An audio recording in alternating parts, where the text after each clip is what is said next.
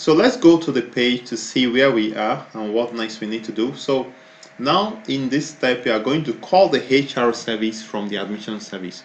So somebody sitting in the admission front desk, and from there he needs to get data from the HR department. So he needs to actually access the HR microservice to get this data, to get lists of doctors or something.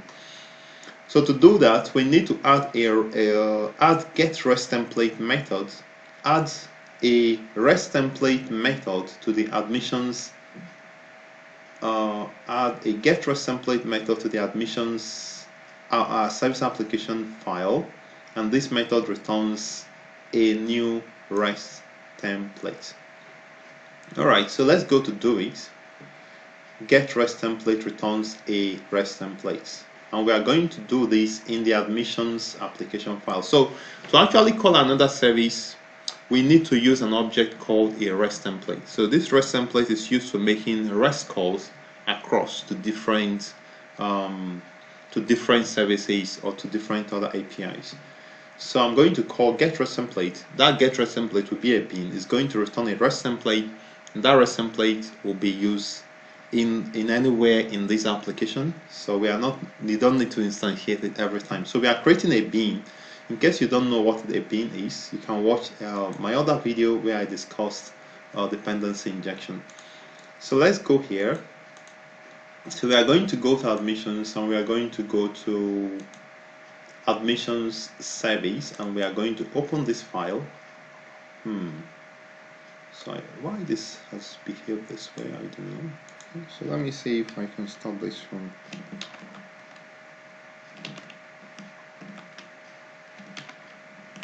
Okay, so I'm going to just close this. I think that's the only way to manage this situation.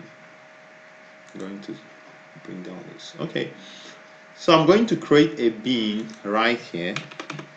So I'm going to say public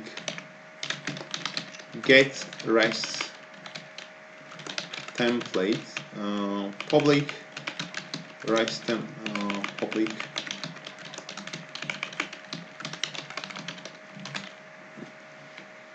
so, and this is going to return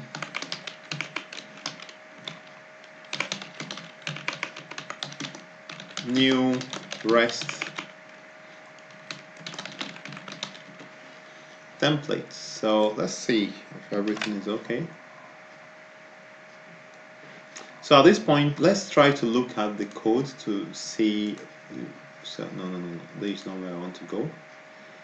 So let's see the code to see if we are doing something wrong. So I'm going to go down. Okay, so okay, I think I should get it. Public get public is return a REST templates, get REST template, and returns new REST templates. Okay, so this is what I need to do. Okay, so what have we done? We've done this. We've added get REST template method to this admission service application. We are creating a bean. All right. A bean is simply a singleton object that you need to return, and it prevents you from having to create instances of this object every time. I'm going to mark this as green. Then I'm going to annotate this as a bean. At bean. All right. Okay, so this is a bean. All right. So REST template, as I said, you use it to make REST API calls in a web application or in a microservice. I'm going to mark this as green as well.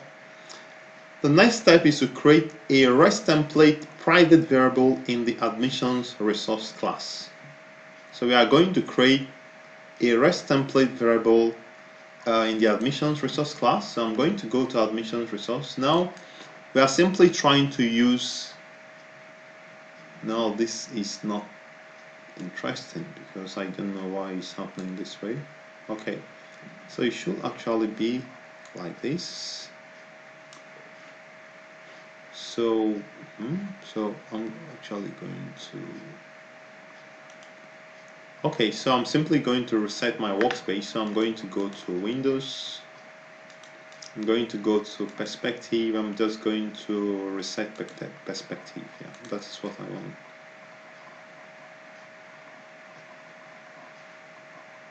So it takes a few seconds. So this is how it should be.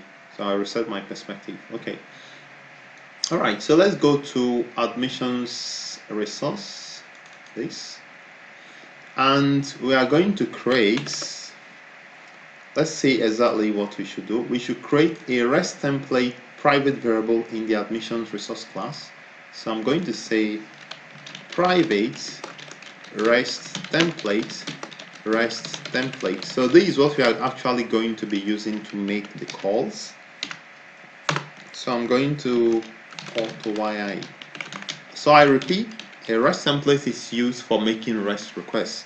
If you want to make a call from one service to another, what you are going to use to make that call to get data or to post data is called a REST template.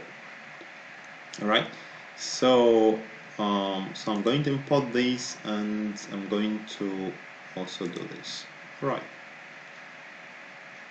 So says add body. This method requires a body instead of a semicolon. Private REST templates. Alright, so it should be this. Okay, so the next thing is annotate it with auto-wired, which is what I just did.